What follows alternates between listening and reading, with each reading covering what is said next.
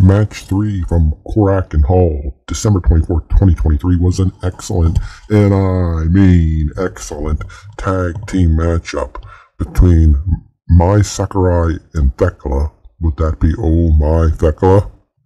Taking on Hazuki and Iida. Now, I'm telling you this was excellent because this is what tag team wrestling should look like. There was very few times where all four women were in the ring. And when it happened, actually it was usually three. There was a 2-on-1 situation.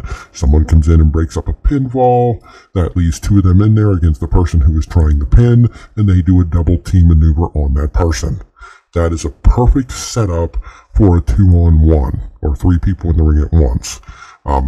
I'm trying to recall a time that all four were in the ring at once. It was a pin break here or there where the other person would come in and kick the person who tried to break up the pin. But then it quickly went back to a normal, typical, strong-looking, good-looking, fun-having tag team matchup that followed tag team rules. And that made me love this match tremendously. Now, tell me Hazuki didn't look particularly knockout gorgeous in that Santa Claus outfit. Now, some people might not like when wrestlers dress up like Santa or something, but look, it's Christmas Eve. These are women. They can get away with doing cutesy stuff a little more than the men can, in my opinion, whether that's biased or not. I don't care. That's how I feel.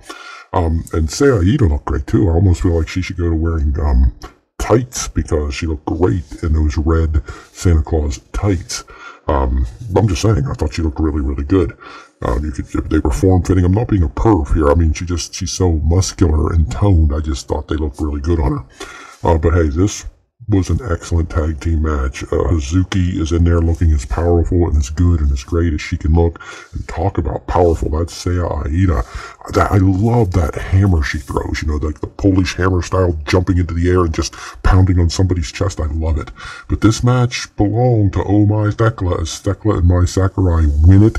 When Sakurai pins Iida at the end, I really feel a strong push coming for Sakurai. I really do. I just get the feeling they're trying to push her up to white belt level.